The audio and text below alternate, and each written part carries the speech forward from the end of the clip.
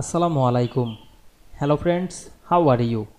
Welcome back to my another video. In this video, I am going to show you how to insert picture into table background in PowerPoint. Let's get started. At first, you have to open a PowerPoint presentation. Then you want to insert picture into table background. At first, go to the table. Then select the table cells, click and drag on our mouse and go to the table design menu. Now I am select the shading option.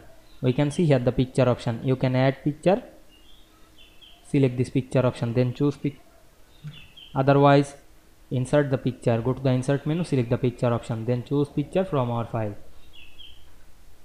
then click insert, then resize the image,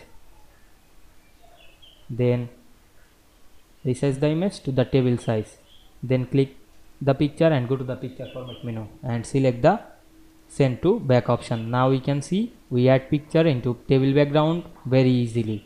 I hope you enjoyed the video. Please like, comment, share and subscribe my channel. Thanks for watching.